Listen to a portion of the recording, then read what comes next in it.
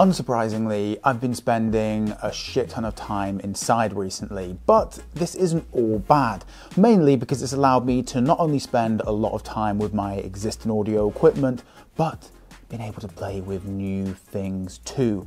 And that has led me to this pure and simple statement. You really need to add to your audio setup a pair of open back planar magnetic headphones. Before I go on, let's actually clarify that statement about open back planar magnetic headphones. Really, that only applies if you already have a strong foundation in your audio adventures. For example, this means you either have a hi-fi or a decent DAC, a pair of solid headphones, and of course, some speakers. But now we've got that little bit out of the way, let's go on and talk about some of the terms and define really what a pair of open back planar magnetic headphones actually are. If you've been following any of our other recent videos, and you know what, you really should be, you know we like to kick these things off with a bit of a jazzy explainer, and this time is no different. So, in this little section, we're going to cover 4 main points. What are closed back headphones, what are open back headphones, what are dynamic driver headphones, and what are planar magnetic headphones. So, let's do it. Most likely, these are the headphones that you already have. Closed back, that term refers to the enclosure, the literal bit of the headphone that surrounds your ears. The idea, as the name makes quite clear, is to isolate you, is to keep you closed and separated from the world. With this in mind, what it does is attempt to stop any sound getting in or out of the ear cups. Now, this is fantastic if you're out in public, as it stops the sound leaking and to stop those people next to you on public transport having to hear about your terrible, heartbreaking obsession with early Miley Cyrus albums.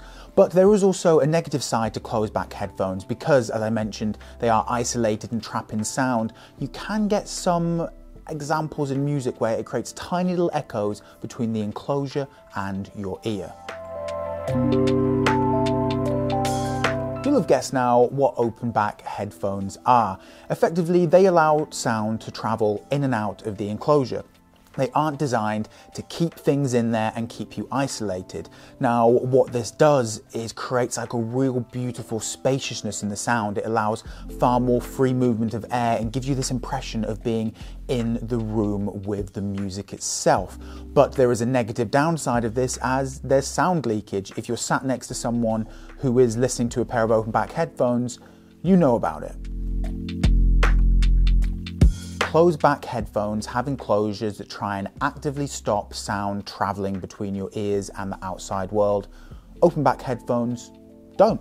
And for the next part of the video, we're going to discuss what the difference between dynamic driver headphones and planar magnetic ones are. But to help us with that, we've drafted in our brilliant, intelligent and well-versed colleague, Napier, to walk you through it. Over to you, bud. So technically, planar magnetics are a type of dynamic driver, but the most obvious difference is in their shape. A typical dynamic driver headphone uses the cone-shaped diaphragm with a voice coil that's stuck to the back. So when an electrical signal passes through that voice coil, it causes the diaphragm to move towards and away from a magnet, creating sound waves. The problem is that the voice coil is usually attached to a small central portion of the diaphragm, so the entire surface doesn't always move in complete unison. Planar magnetic drivers also use a magnetic field, but the diaphragm is planar, so flat. The diaphragm has thin wires that are embedded throughout the whole surface and usually beefy magnets on either side. Because the force is distributed evenly across the diaphragm, the whole thing moves in unison. So what does that mean in practice? Planar magnetic diaphragms are typically larger than their dynamic counterparts, which can lead to deeper bass, especially in an open back design. They also create a flat sound wave that arguably creates a bigger soundstage. And that even movement also helps them play louder without audibly distorting.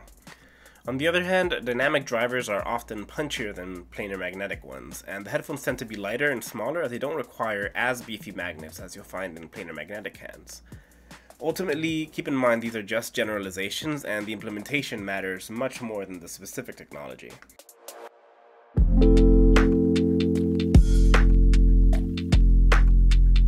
The question here is simple. Why have I combined the two? And the answer is really just as straightforward. It's because you'll have the biggest difference. If you try a pair of open back planar magnetic headphones for the first time and you're only used to your closed back dynamic driver ones, you're going to find a huge new world of audio listening there for you. Yes, there is definitely a sense of value there if you want to go and get all the different parts. So you want to match like a open back planar magnetic, a closed back planar magnetic, an open back and closed back dynamic drive, and you have all those parts. But at the end of the day, we're not made of money.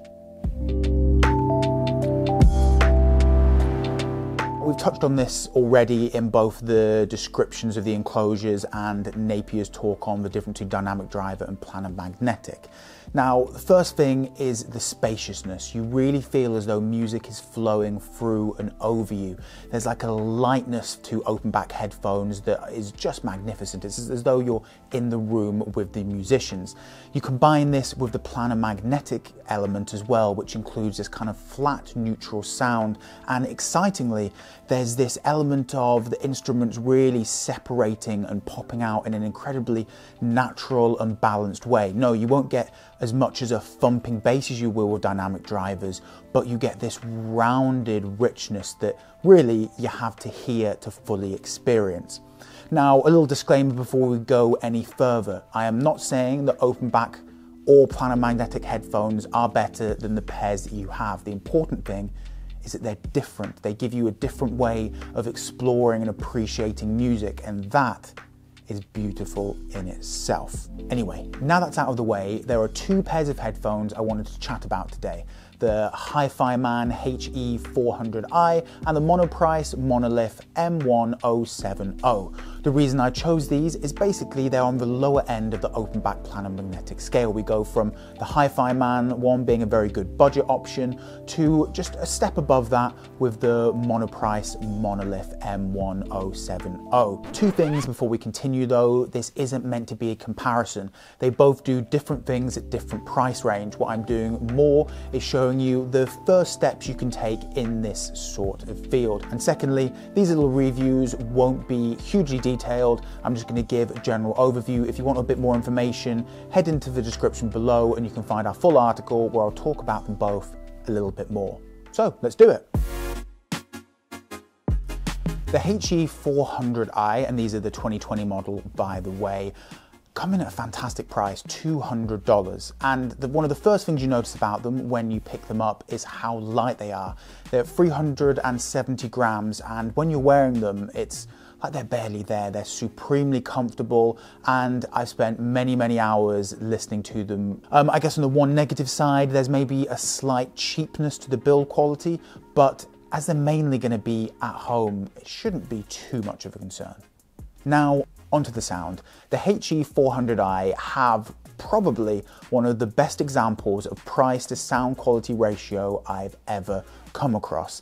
The trebles are sparkling, the mids are full bodied. It's just a real fun, exciting listen. The music has fantastic clarity, it's got really phenomenal speed, and there's just a sharpness to everything that's going on.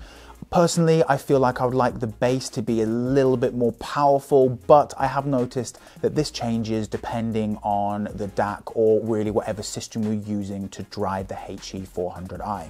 Really though, these headphones are about the mids. That seems to be, to my ears, what they focus on, really pushing forward that range and making, vocal focused music, which is a lot of what we listen to, a priority. I mean, overall, these things are just a fun, energetic, and supremely enjoyable listen, especially for the price.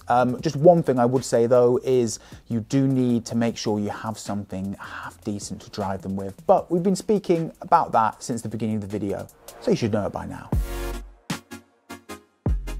So the Monoprice Monolith M1070 clock in double the price of the Hifiman HE-400i. So that means they sell for $400, which in my mind pushes them above on another bracket. They come in a bit heavier than the Hifiman models. They are 580 grams. And if you've never seen a pair of open back planar magnetic headphones before, you'll be tickled by the sheer size of the things. They are gargantuan, but I will point out they are still a dream and supremely comfortable to wear. A quick note on the build quality is you can definitely see the leap up here. They are solid, gorgeous, aesthetically pleasing, amazing looking headphones. I'm a big fan. The sound really is something. The mids are lush and strong, and then you have this beautiful, detailed, rounded bass, and the whole lower end in general is like powerful, has a little bit of punchiness without ever becoming overbearing. The texture of the sounds is amazing. The soundstage is sometimes a little bit cramped, but overall is spacious and enthralling, while the instruments separate clearly and with precision. The highs are clear and spacious at most points, even though I would like a little bit more detail on that upper register.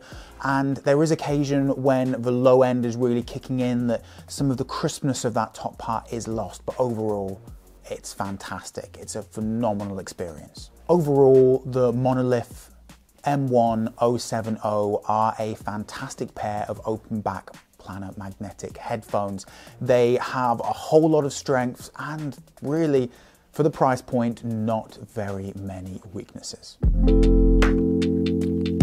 I don't think you could go wrong with either of the sets of cans I suggested. Obviously, the Monolith are more expensive and they have some benefits because of that, but I think all you need to remember is whatever your budget is, you're going to have a fantastic time with a pair of open back planar magnetic headphones.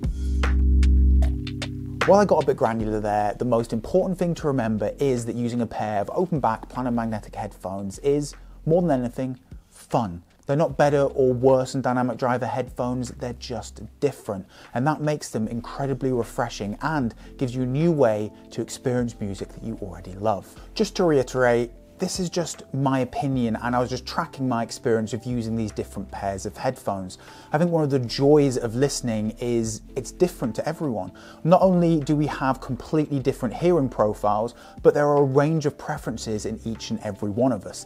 And you know what's even cooler about that? Is there is a whole goddamn world filled with amazing headphones that can be geared directly to you, that you can find that one jewel that's out there that fits you like a glove, like an ear glove, I guess.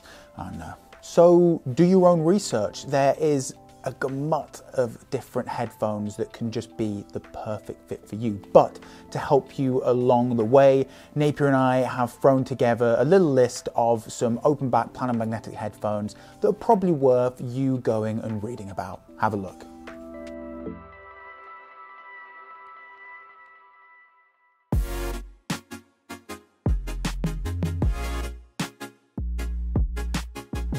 To sum this up, if you're looking to buy your first ever set of decent headphones, do not buy a pair of open back planar magnetics.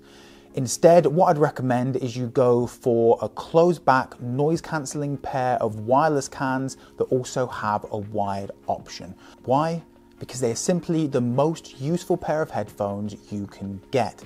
They're amazing for commuting, being in the office, walking around. They're just a workhorse set of headphones, and you'll just get an incredible amount of mileage from something like that. But, and this is the meat, if you already have a solid audio setup, a decent foundation and looking to build, then god damn, you need to get yourself a pair of open back planar magnetic headphones. As I've said a few times in this, they're not better and they're not worse than the standard pair of headphones that you might have, but they are different and they'll allow you to reap so much joy in weirdly surprising ways from music that you know and love.